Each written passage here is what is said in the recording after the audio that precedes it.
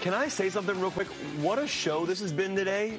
When Ruthie Carter walked in a second ago and Do the Right Thing, Malcolm X, all the costumes that she's done, like legendary. And then Swiss Beats is somebody I've been listening to since I was a kid. His beat for Rough Riders Anthem for DMX was brilliant. On to the next one for Jay-Z. Did some great beat with Kendrick Lamar, Busta Rhymes. That is Hollywood or hip-hop royalty right there. Incredible. You know why I don't seem fazed? Why? Because this is how Good Day rolls. I know, it's just another day on Good Day at 10 a.m. All right. Rough Riders Anthem is one of the best beats of all time. All right, there's a brand new Broadway show right now called I Need That. It stars Danny DeVito and his actual real-life daughter, Lucy DeVito, who's the daughter of both Rhea Perlman as well as Danny DeVito. Obviously, her parents have had a very big career, but now Danny DeVito is on stage with his daughter essentially every night on Broadway in a new comedy called I Need That. He plays a character called Sam, who's basically, as he's gotten older, he wants to stay home more, he hoards more, and he collects things, but then he gets an eviction notice, and it kind of turns things upside down for him. So I spoke to Danny DeVito and his daughter, Lucy DeVito. The cool thing about this interview is they had a show that the night of this interview at 7 o'clock. This interview took place at 5:15 p.m., and you're seeing photos here from the actual stage show, I Need That. Here's Danny DeVito and Lucy DeVito from Danny DeVito's dressing room, which also apparently has a trampoline in it. Take a look.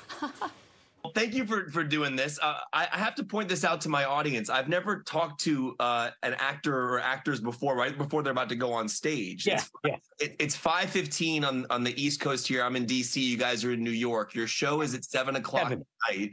What is normally happening in this time frame when you're not talking to me? Yeah. Coffee. Coffee. Having a little dinner. So get ready, do some prep. Just, I got a trampoline and this is my dressing room. I jump up and down on it, get get everything going. You know what I'm saying? It's like a great do some stretching. Yeah, it's like little breath work. There's a lot of energy goes into like that beginning. Just going out there on the Broadway stage. It's like it's amazing. It's just it's so full of energy. It's just wild. Lucy, one of the things I find interesting, I interview a lot of actors, and one of the things I find interesting sometimes is when they talk about their kids, when their kids are younger, the kids don't even care or even understand what their parents are doing or at that level. And I was just, obviously, eventually they figure it out and know that their parents are actors or filmmakers or whatever. Do you remember the moment you found out or realized what your parents did for a living and kind of how special that was? I have a memory of being out with him and my mom and getting pictures taken of us. Yeah. Remember, as a very young age, and remember being like, that's weird. And then I was raised on Paramount, so it was sort of it didn't feel like extraordinary to me at the time, but then I think looking back, I'm like, wow, I can't believe that was that I would just go hang out on the Cheers set after school.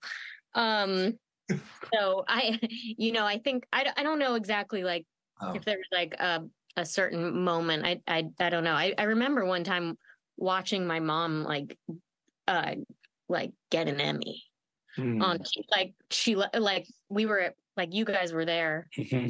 And I was at home with the babysitter and we were watching, and the babysitter was so excited. And I was just like, yay, honey, yay. That's mom, I always liked watching them, I always liked being around it. We always we grew up going to visit them on set and stuff. And that was always it was a big part of it, both of your parents being actors, it's kind of part of the daily conversation.